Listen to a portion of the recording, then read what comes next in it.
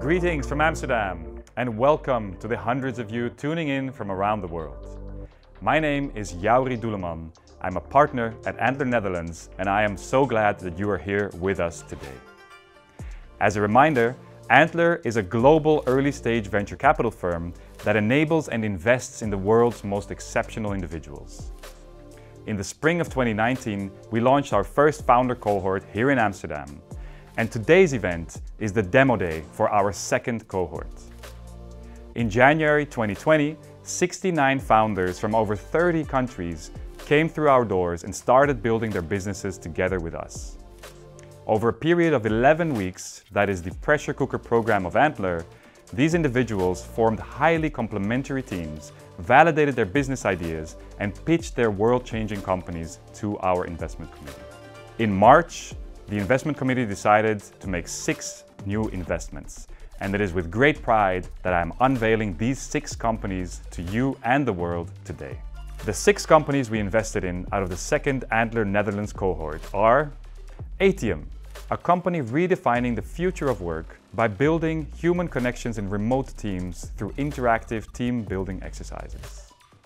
Promore, a Saas platform that automates corporate procurement to save millions through their machine learning algorithm. Superfin, a fintech company that provides fast capital to Saas startups. Trabotics, an agri-tech hardware and IoT company that makes organic farming profitable through labor automation. Vellum, a proptech company whose software platform allows property developers to maximize the value of their building sites from the earliest stages. And last but not least, Zopnik, an Indian company that connects local boutiques to women hosting pop-up show events at home. Today is your chance to meet these companies before the rest of the world, to have the first conversations, provide advice, make meaningful introductions, and express your interest to invest, or to have follow-on conversations after today's event. Here's how it works. Below, you can see the individual startups. You can then click Get in Touch to register your interest. Or if you prefer, you can just sit back and watch each team's pitch video one after the other by staying on this page. If you signed up to join any of the private Q&A sessions with the startups, you should have received links to those Zoom webinar rooms in a separate email from us. The Q&A sessions will begin very shortly. Thank you again for being a part of Antler Amsterdam and showing your support for our startups. We are truly amazed by the progress that these teams have made in just a few months, and we hope you are as excited as we are for the journey that lies ahead. So without further ado, let's dive right in. For remote teams, the #1 unsolved problem is fostering a sense of connection. What happens very naturally in an in-office environment, for example, going to the coffee machine and having a short chat or having that chat before a meeting, is very hard to do remotely. There are 3 critical aspects to remote work: communication, coordination, and culture. For communication and coordination, there are already some great tools and processes in place, but for culture, there isn't really yet a great platform that helps remote teams. Atium wants to be the platform that builds culture for your company. We want to be the platform that people think about when they think about remote work and culture, and we really want to be there from day one. So Atium's solution is to really build the social fabric of remote teams. We do that in 3 ways. One is helping teams schedule their rituals with social moments. Second is engaging them with activities. And third is then reflecting that back to basically close the loop. With scheduling, we help teams to make it really easy to actually create a habit around building a social connection in their teams. We connect to the rituals that they already do, the moments they already have during the week and during the month, and add a little bit of social connection during those moments. And secondly, those moments we inject with activities. Activities from having an energizer that makes the meeting a little bit more interesting, coffee chats where people can build a real deep connection and get to know each other deeply, to team building events where teams can practice collaboration and share vulnerability. Lastly, we measure both engagement in the platform as well as active reflection through questions, how the team is doing, like how happy are they, how connected are they, and reflect that back to leadership and HR. Our product stands out in 2 core ways: written and really engaging experiences. Firstly, we ensure a regular rhythm in the teams, because relationships don't build up with one-off events. It requires consistency, repetitivity, and intentionality. It's like building a muscle. If you train it a lot, it becomes stronger. So in an organization, a team becomes stronger over time. And the second part is to make it engaging for the teams. For every social moment that teams have, anything that a team does, we want to provide engaging activities so that they can build a human connection. The market is huge. Already before Corona, a lot of people were working remotely. Although this is of course a social, health and even economic crisis, it has helped a lot of companies and individuals realize that remote work is a possibility. Right now we're looking at projections of a 700% increase after lockdown measures lift. That means that by the end of 2020, more than 48 million people will be working remotely. They will all have this problem of building a connection in their team, and that's where we step in. It's been really surprising to find out how many people relate to the problem that we're solving. There is a huge number of people that we speak to, both company owners or employees, that really see the benefits of remote work, but the thing that is preventing them from working remotely is the fear that they will lack this human connection with their coworkers. So what we've learned is that Atium can not only be a good solution for teams that already work remotely, but it can also really be a way to democratize access to remote work for people that wish they could work remotely. Our business model is simple. We have a subscription model where remote teams pay us on a monthly basis to build and nurture their culture within their company. The way we do it is we'll convince team leads to add our app to their workspace with the goal to actually create a habit loop there. Once we've been successful with that, they'll go to the premium plan and we'll convince leadership to roll this out to the rest of the company. In our first early stage tests that we ran up until the end of June, we were able to get over 1,500 people to use the platform and connect with their co-workers. We've been able to validate both demand and acquisition, and we can now really focus on improving the product. In particular, we're excited to build some behavioral loops that will allow users to come back to the platform and really start building a habit out of building human connections in their remote workspace. As we're filming this in July, we're about to launch our beta product. It will have a seamless integration with Slack, and we will have 50 companies that will be our beta pilot testers. They will pay a reduced fees in exchange for providing us with feedback. And some of the largest fully distributed companies in the world are actually showing interest in the pilot. In 1 year from now, our objective is to have found product market fit. We really think that this product has a viral component to it. Through word of mouth and referrals, we're gonna be able to really get an exponential curve in our growth. We're really excited about that, both for the future of our company, but also because of the positive impact that can have on remote organizations around the world. As a team, we're really driven to solve this problem for a couple of reasons. Firstly, we've all been team leads in our previous experiences, and we really noticed how important it is to build culture. Secondly, we all had some experiences or strong interest in remote work. This makes us the right people to solve the problem because we've experienced it firsthand. And at the same time, we also have the right skill sets in order to solve it. We have Yannis, that aside from being the best software engineer I've ever worked with, also really has a very strong business mindset, so can also think critically in terms of what features make sense and which ones don't, and how to prioritize. We have Hido, that has a huge experience in product development. He really brings a lot to the table in terms of understanding the user. And finally, I bring to the table my experience in growth, really thinking in a data-driven way about how we can get those first 10, 100 customers and then really scale it up. Are you a remote team, or do you know somebody working in a remote team? Then please try out our product. We'll have a special offer for people watching today at atium.app/demo day. We're also raising a round currently, so if you're interested, please reach out. Not only do we have the different skills that are very well balanced, also we work very well together. And most importantly, we've all been team leaders, and we are super excited to make sure that teams can work great together.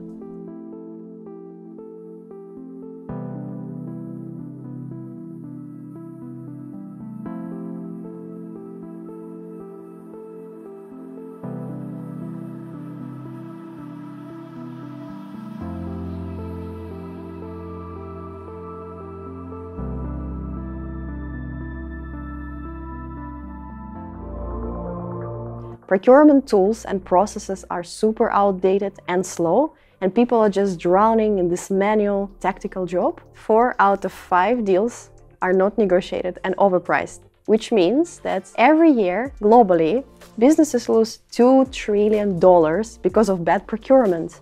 And there is 2 main reasons why this is happening. First of all, the procurement doesn't have enough resources to manage every deal in the company.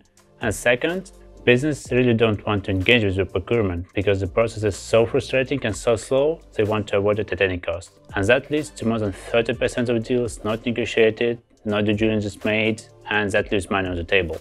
And we're here to fix it. We built a B2B SaaS tool that uses power of machine learning to automate and digitize procurement. We take historical data of the companies, we analyze and classify it, and then we let machine learning algorithm go through all of this and come up with recommendations to enable business stakeholders and procurement people make informed decisions in seconds. This idea came from this feeling of hopelessness and frustration when I realized I have word strategic in my job title. I talk about digital transformation every day, and yet I spend 80% of my time collecting and comparing Excels. When you buy, let's say, a chair or laptop commodity, in other words, you have a list of criteria that help you to make a decision. When you buy marketing or transportation services, this list becomes huge, and that's why making decision takes a long time. Our competitors are focused on commodities, and we have the domain knowledge and technical expertise to build a tool that will help buying procurement of services.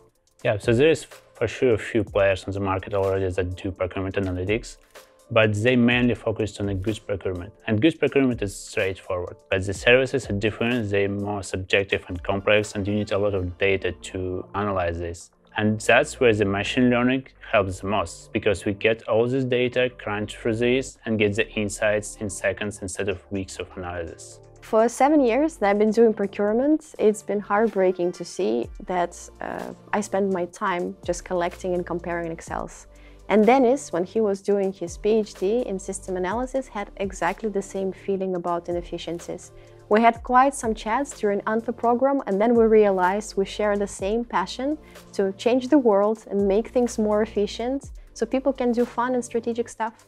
Now is the perfect timing, because business admits that they have a problem and they're looking for the solutions, but still more than 60% of the teams don't use any tools. And now there is only a few players in the market. The market size is 1.7 billion, but in 3 years it will be 4.3 billion, and about 80% of the team will already have a solution. So it's now or never. We digitize procurement processes and operations, and as a result, we save not only time of people, but also millions of dollars. All of this information is in our system, therefore, we can capture the savings and then we charge 3% of delivered savings, which brings us to $300,000 of revenue per client per year. And why it works? Because the procurement departments actually want to get more savings because they get the bonuses and salaries based on these savings.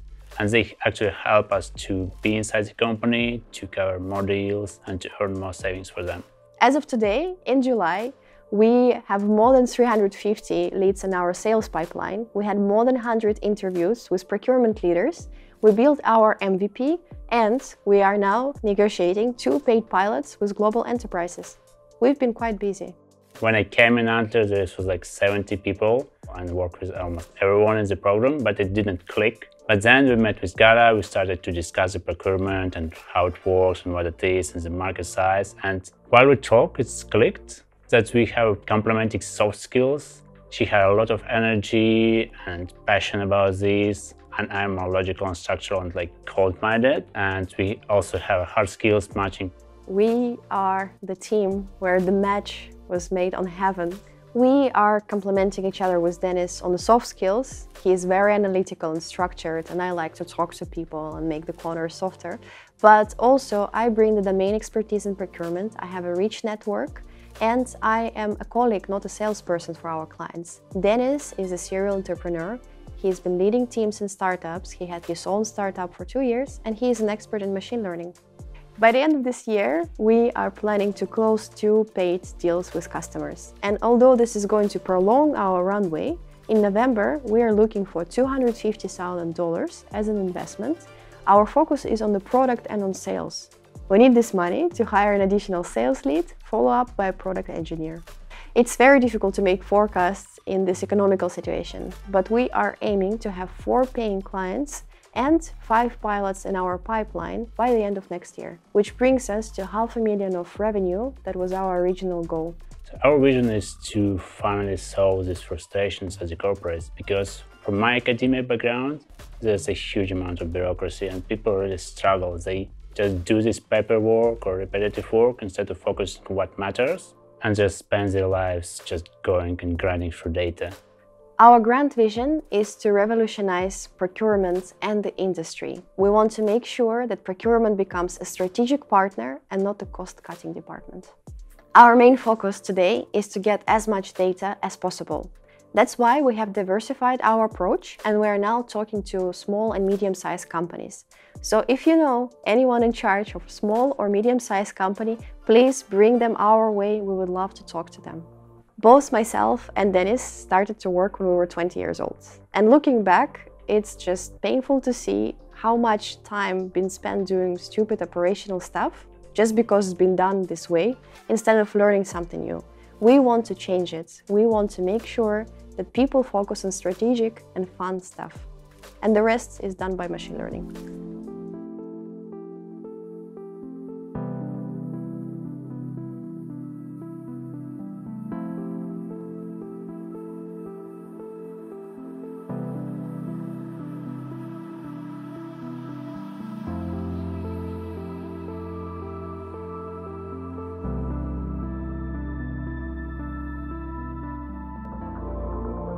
During my time in venture capital as well as an entrepreneur, I realized a lot of the issues that entrepreneurs face during fundraising. So entrepreneurs get diluted down to 10% by Series D.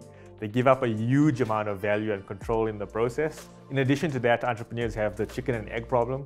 So they first have to raise the funding in order to show the right metrics to investors. And it also takes a really, really long time in order to raise funding. Sometimes it can take more than 6 months. Superfund aims to solve these problems by providing instant revenue-based funding for recurring revenue startups. And we're also looking at an invoice discounting product that can help these startups to fundraise.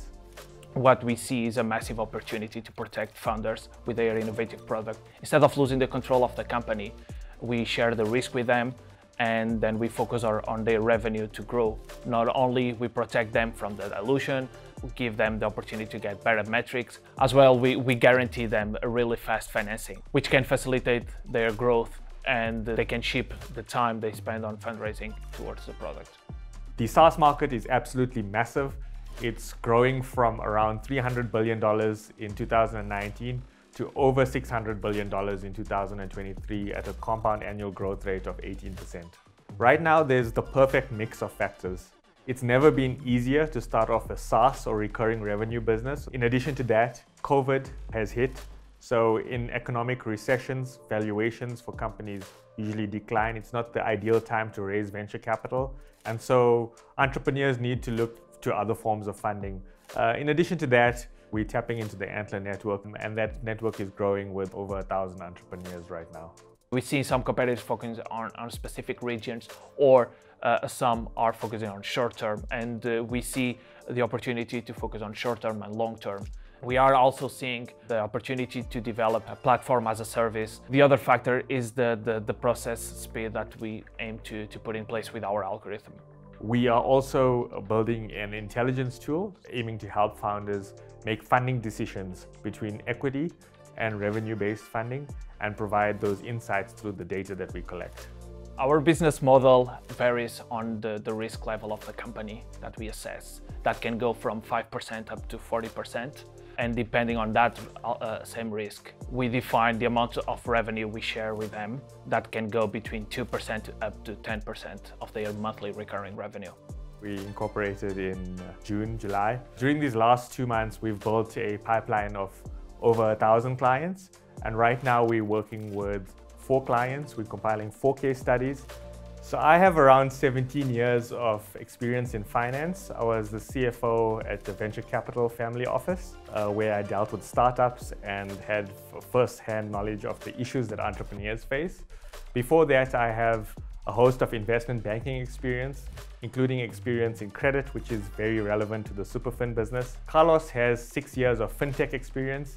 He worked on data architecture, which is very similar to what we're using in Superfin. In addition to being finance professionals and having finance experience, we also ran our own startups. So we have first-hand knowledge of how difficult it is to raise funding, as well as the problems that entrepreneurs have. It was incredible to experience Antler's framework and to put us in touch very early on. It was perfect. We met right at the beginning of the program. Antler had arranged a scavenger hunt where we had to solve certain challenges. We worked quite well during that challenge. We were the last team to leave the building because we planned our route really well, and we ended up winning that challenge. So I realized that we worked very well together. During the Antler program, we started off looking at financing solutions in the SME industry. We pivoted based on data. Because of our experience with startups and our experience in the finance world, we were aware of revenue-based funding. It's existed for quite a while. We realized that it can be automated using open banking. And because of that, we started testing this idea with founders within the program. We realized that it solves a lot of the funding issues that they've been having in the past. And based on that feedback, we eventually came up with Superfin. Well, it's been really surprising to us, the perception that founders have about revenue-based financing. Perhaps based on the prior knowledge they have about loans. This model has been in the market for quite a long time already, and they are not aware yet about the space, although this is very funder-friendly. For those that have heard of revenue-based funding, they don't understand how it works. So a lot of them think that it's like debt. I think that there's still a certain market knowledge that needs to take place in order to educate people about the product. We have a really bold vision for this company because we dream to revolutionize every single fundraising round for startups and to make founders focus on what they do best is to build innovative products and not spending the time on fundraising and catching the right investor. So in a year's time, we will have around 30 clients and we would have raised a loan book which should be more than $25 million. In terms of vision, we would like to take a holistic approach, from cradle to grave of a transaction, of a funding transaction. We would like to solve all of the problems that entrepreneurs have. We couldn't be more excited about this because if we really think about this type of model, it's really founder-friendly. And the fact that founders can shift the focus from fundraising, those long periods of time towards the building of their products, that could be a game-changing for the quality of startup products. We want to play a role in changing the financial landscape for entrepreneurs. We believe that revenue-based funding is going to form an important part of the finance stack looking forward in the near future. Because of our time as entrepreneurs and our time in finance, we realize the issues that entrepreneurs face, and we want to play an active role in solving those issues. When you look at the startup world, we're basically funding innovation, and that innovation makes the world a better place.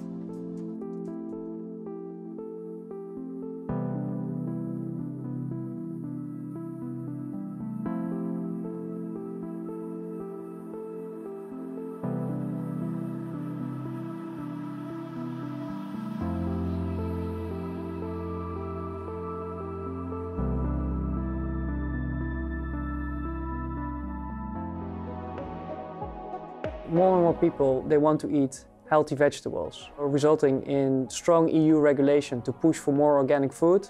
25% of all vegetables need to be organic by 2030, and they're taking out a lot of pesticides. So what that means for a farmer is that they have to change their traditional way of business into a non-pesticide way of farming. But when we started interviewing them, we quickly figured out there's only one thing on their mind. Somebody needs to do the weeding.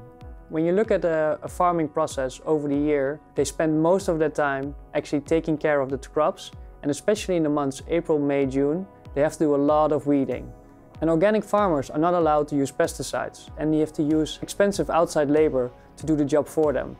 It is so expensive that it costs them €750 per hectare each time they do it. Our solution is an autonomous robot that takes out the weeds up to 1 centimeter close to the plant. It's fully autonomous, it covers 3 to 5 hectares per day and reduces the amount of manual labor with 75%. We estimate that in a 5-year time span it will be a 60% cost reduction for a farmer. We also make sure that the robot checks how good he is doing the work, so a farmer doesn't have to check upon the robot, but just at the end of the day he gets a message to his phone that tells the performance of the weeding of the robot. So if we look into this from a technology perspective, we are quite confident that the main building blocks for fully automated and autonomous robots, such as machine learning, automation, activation system, is mature enough. And we could bring like a lot of blocks together to make an automation system that is smart, that is connected, and really benefits the farmer. This is a fairly new market. There are only a few players, and we really see a last mover advantage to take the market as it's just starting to grow. We're looking at a 20 billion market by 2025. With 800,000 farmers in the EU, that means a lot of potential robots, and just selling 1,000 would put us north of €50 million in revenue. Our business model is quite straightforward. We sell a robot with 50% margin, and on top of that, add additional services.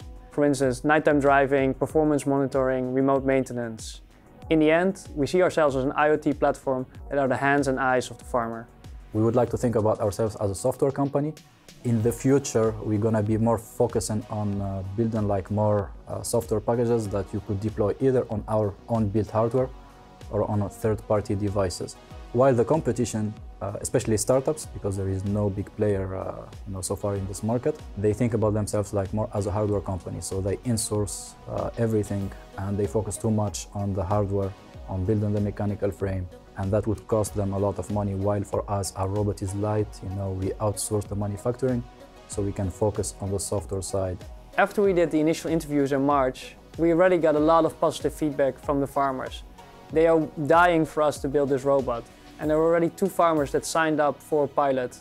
By the time you're watching this video, we will already be trying our robot in the field with our 2 pilot customers. In the short term, we're going to push the robot from prototype to MVP while we focus more and more on the cloud ecosystem. We would love to talk with more farmers so we could understand their needs in order to build a better product. Mohammed comes from a 10-year aerospace background and made complex systems before. On my side, I have a 10 years deep tech commercial background, moved to the US and bootstrapped an EV charging company from 0 to €3 million in revenue. What binds us well together is that we're both down-to-earth guys that care about this problem and want to push this industry forward. I think the dynamics are quite good.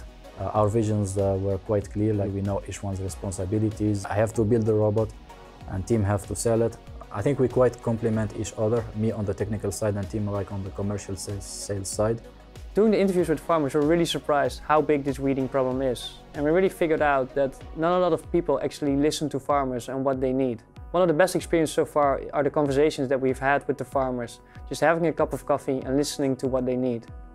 As a next step, because we are in robotics and trying to do something good for agriculture, there's a lot of free subsidy money available. So in the next 3 months, we're trying to get up to €250,000 in subsidy money to fuel our R&D developments. Weeding is just one of the first problems that we're trying to solve. While we see a wave of automation in agriculture, with the robots on the field, we want to be on the forefront of that wave so that we as people eat healthy vegetables, we live in balance with the land, and the farmer has a decent living wage. The irony is that I never thought I would end up building products that has to do with farming. My grandfather used to take me and my brother to one of the farms. At that time, the farm was very alive. You smell this fresh, air. That same farm today, when we drive past it, it's totally dead. And I asked my uncle, why you're not working on the farm anymore? And the answer was it's more and more difficult to find labor. And from that point, I started thinking about how could I solve at least a small part of the problem?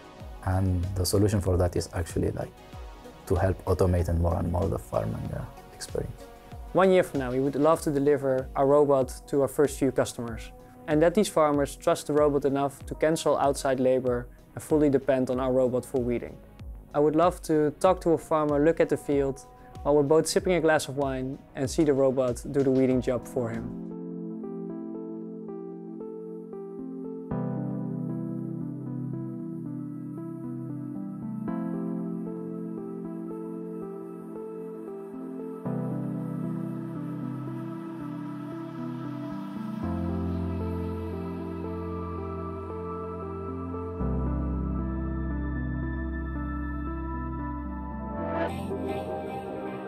The real estate industry is lagging far behind in digital transformation.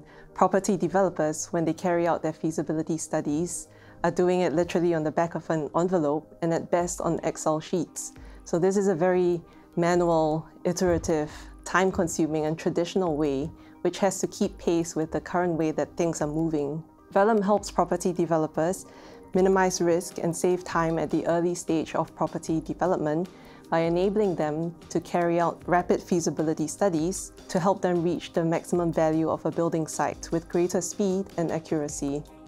Our solution focuses on three main steps: generate, test, and analyze. So users start by generating designs based on regulations and the customized input, where they can then rapidly test out the different options. And finally, they can analyze their business case, all in real time.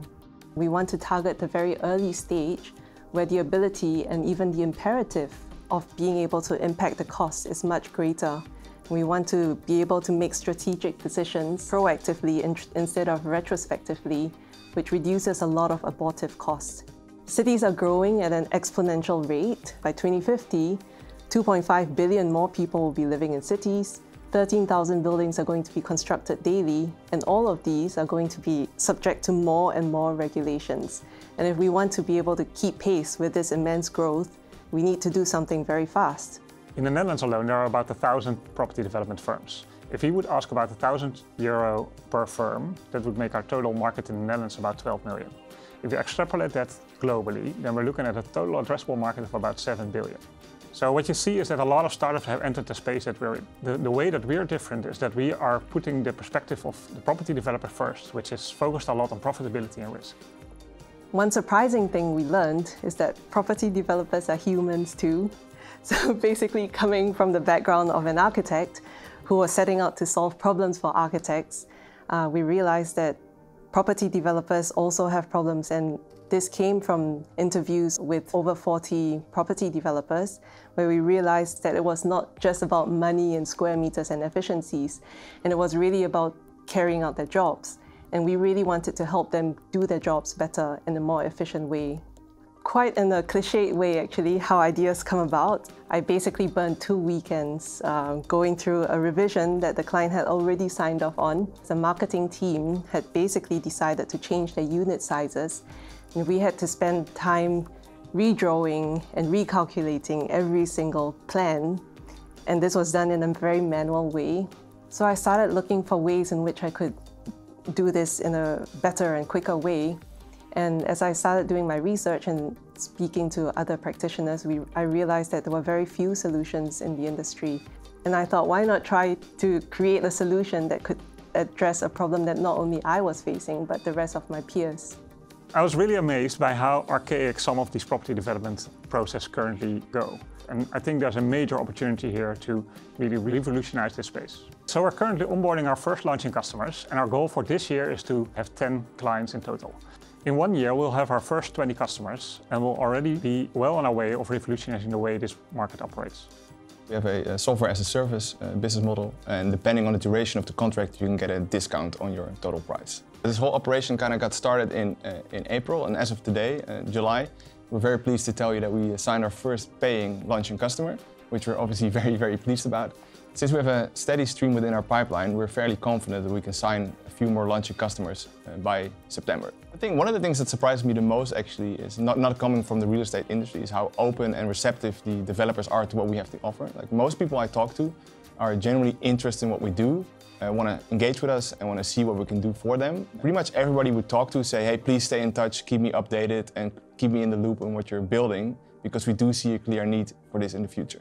As a team, we're very driven to solve this problem because it speaks to two very core values that we all have, and that is not wasting time and making things better. Eric, who's our CTO, has a background in computer graphics, and he spent the last 10 years leading the marketing and product teams in a B2B Saas company. This means that he's not just a regular coder, because he's very strategic about what to code and when to code, which is critical when it comes to the fast pace that we're working at. And Leonard, who's a natural salesman, he basically has a passion and aptitude for sales, which he carries out in a very rigorous and yet charismatic way. And on my side, I've worked as an architect for over 8 years, so I've been very exposed to the inner workings and the pains and the problems in the industry.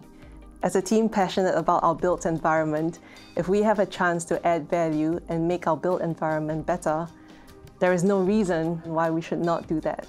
When we started with this whole endeavor, the crisis kind of started, and we managed to do everything remote and still kept the morale in the team very high, which I think is a testament to how we work. We communicate on a very clear and open basis, and we clearly like working with each other. So yeah, overall I think it's an amazing team to be a part of. We are looking for beta launching customers, so we would greatly appreciate introductions to property developers in the Netherlands. And with our beta product launch, we will be getting quite a lot of feedback on the features that we need to incorporate in the product, so we need to increase the capacity of our team. And for that, we would like to speak to investors who are interested in this space. Vellum is really going to revolutionize the way property developers carry out their feasibility assessments.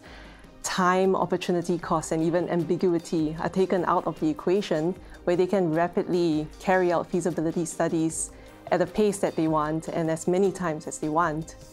We see Vellum as a way to drastically reduce the time and save costs for feasibility studies, paving the way to create better buildings and cities.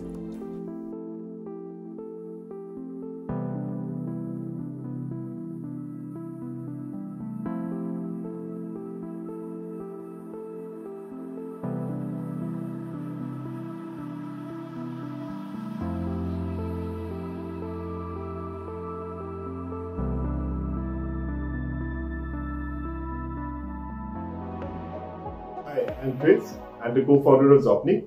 So let me first introduce ourselves. My partner Sukmani brings a strong experience in community building. Until recently, she ran her own startup called Better Butter, which she sold it off to a Singapore-based ad tech company. Within just a span of 4 years, she built a strong community of 3 million users. And before that, she also has a background in consulting and marketing. As for me, I bring 15 years of experience in offline and online retail, including last 8 years with Jabong, where I was a founding member. I built 3 key business verticals from scratch and scaled it to over $100 million business. So together, we bring synergies from both community and business building side. So let me set the context here. COVID-19 pandemic has led to a justified fear of public places. Consumers today are afraid to visit the shopping malls and the high street stores, and they have started looking for alternative channels to fulfill their shopping needs. Although we believe that online shopping is fulfilling a part of this need, but it also brings with it its own set of problems like lack of touch and feel, they have issues with fit, leading to a lot of distrust among the consumers. We have also seen a new shopping behavior among the consumers that have emerged in recent times. They have started looking for channels like social selling platforms, including WhatsApp, Facebook, and Instagram, and also started attending live streaming events to fulfill these needs. So we have devised a solution which we are calling it Retail 3.0, combining these benefits of offline shopping with an asset-light online model. Here we are introducing a persona called Super Stylist. You can imagine Super Stylist is somebody who is a social influencer or a community leader in a particular neighborhood, and she represents Zopnik, solving both these problems of offline and online shopping for an end consumer. So we believe that data science is the heart of our business. So once we acquire a super stylist, we capture her persona and then we try to match those personas to the attributes of her products that she likes through an advanced matching algorithm. So how does it work? Once we match the products or a brand to the super stylist, we give away a small set of samples to the super stylist. She in turn builds a community of hosts. You can imagine host is somebody who is a homemaker, who is willing to do a small tea party at home, willing to conduct a live streaming event, sitting in the comfort of their own place, and also willing to sell socially through their social media channels. So on the basis of sales that they generate, Zopnik fulfills those orders to our delivery partner, and in return, host as well as the super stylist earns a commission out of it. And we believe that this particular market is really huge. Overall fashion and lifestyle market is close to $100 billion. Zopnik's customer profiles are the women in the ages of 25 years and above, residing in the urban areas with an average household income of $3,000. And this particular market is close to $20 billion. And we aim to capture at least a minimum of 2.5% of this market, converts to almost $500 million in the next 4 to 5 years time. Our business model is very simple. On every event, on every transaction that we do, we earn 20% commission after giving away 20% commission to the host and the super stylist, which means an average sales of $100 per event, we earn $20 net profit. So far, it's just been 20 days of our operation. We have already onboarded 25 super stylists with an average acquisition cost of $3, generating a sales of $100 per super stylist with an ASP of $13. So in next 12 months time, we plan to acquire a minimum of 250 super stylists, generating a sales of $700,000 across 4 cities that we have identified so far. And to do that, we are looking at raising $2 million funds, which will take care of 18 months of our runway that will be used to build our team, build our product, and also take care of our marketing and operational expenses. So we look forward to discussing this further with you. Thank you.